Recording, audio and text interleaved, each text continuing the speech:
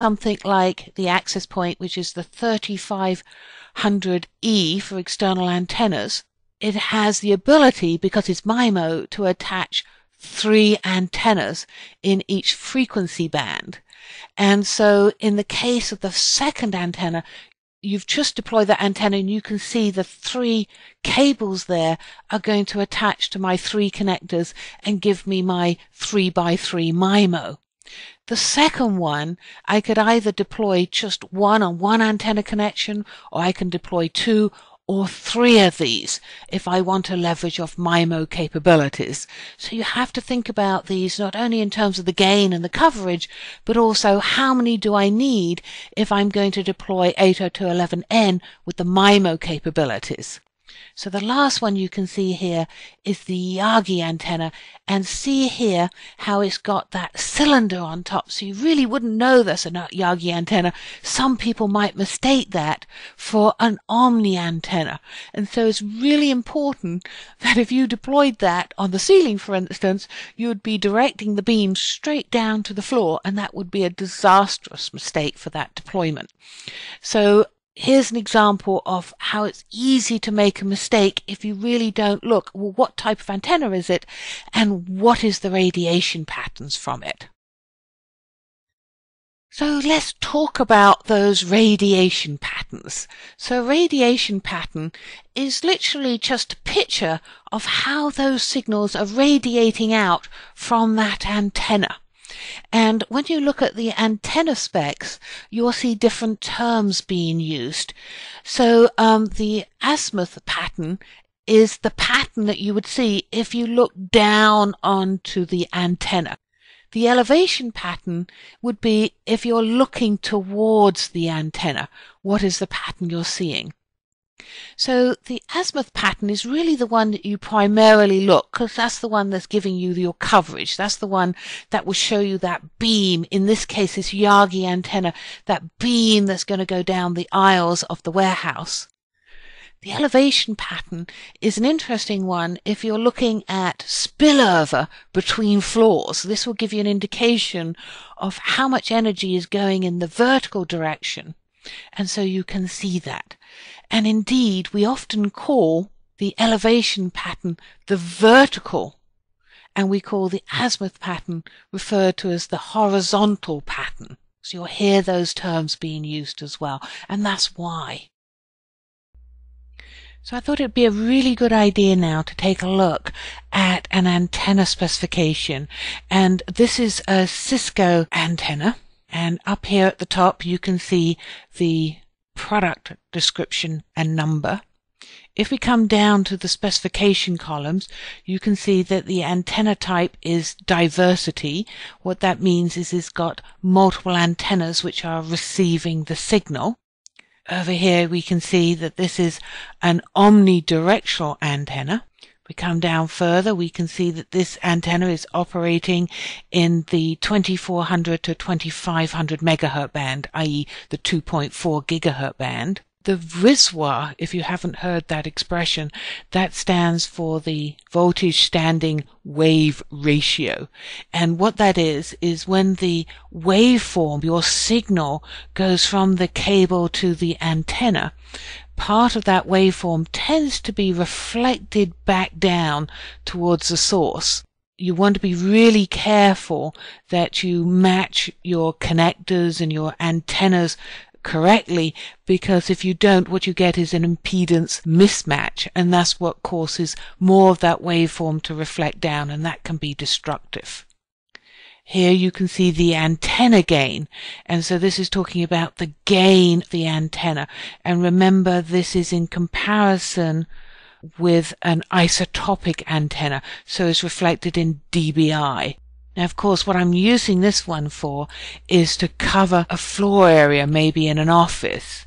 So I'm looking at the azimuth beam, and so it's covering 360 degrees all around the antenna.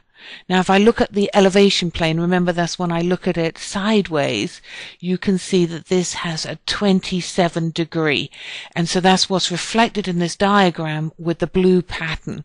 And so if I'm concerned about spillover between the floor above or the floor below, this gives me a measure of what that beam width is and how much is actually going to be spilling over.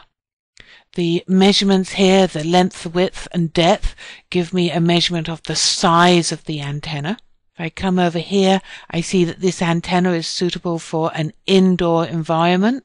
Over here is telling me the length of the cable and the type of connection. And I can see it's got a 36-inch connection. And again, the longer the cable, the more my loss. So the shorter the cable, the less loss I'm going to experience. And so always want to keep that as short as possible. At the same time, I need it long enough to give me some flexibility for actually deploying the access point. Here you can see that this is plenium rated, so I can put it in a ceiling that has airflow through it, and it will be safe from a fumes perspective in fire conditions. And down here you can see the operating temperature of this antenna. So now you can read antenna specs. Yay! So the last thing I need to tell you on this section is antennas are reciprocal. What do I mean by that? We often think of antennas in the transmitting mode. As the radiation leaves the antenna, it forms this pattern. But antennas are reciprocal, i.e. when we think about them receiving energy, they receive with the same pattern.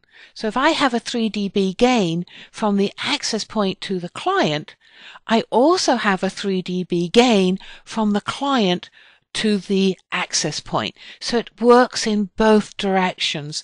So if I form a directional beam from the access point to the client, not only am I transmitting on that narrow beam, but I'm receiving energy on that narrow beam as well. So now we're going to talk about how do you select what antenna you want to use for your deployment. Now when you're doing your site survey and you've marked down on your form where the access point should go, it's also very important to define what external antennas need to be implemented. And not only what antennas should be implemented, but also the direction that those antennas should be implemented using. I have seen so many times that someone will say, deploy this antenna, but the installers often don't understand antennas, and so they deploy it perhaps pointing downwards, like that Yagi antenna that I showed you an example of. They won't realize it's a Yagi antenna, and they'll just point it towards the floor or something like that. So you need to define what antennas and also which direction that they're facing in. So let's take a look at this section. Now, as I mentioned before, most wireless LAN deployments will be using internal antennas. External antennas are really not the norm.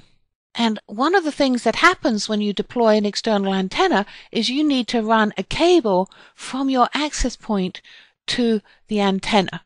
And the general rule is you want to keep that cable as short as possible. Now there may be some environments, let's say you're deploying outside, where you need to put your antenna very high up on a mast, but for maintenance purposes you want to keep your access point down in a lower situation where it's more accessible, so you might need quite a long coax run. Well, that coax cable can introduce significant loss, and significant loss means that your coverage isn't going to be as good. So there's lots of reasons to use an external antenna. You maybe want to get coverage in a certain way that you just can't do with the internal antennas. It may be for aesthetic reasons that they want to hide the access point, but you can put an antenna discreetly on a ceiling or discreetly on a building. Like I mentioned before, the patch antennas, most people don't realize that those are antennas. They normally think it's like a security system or something like that.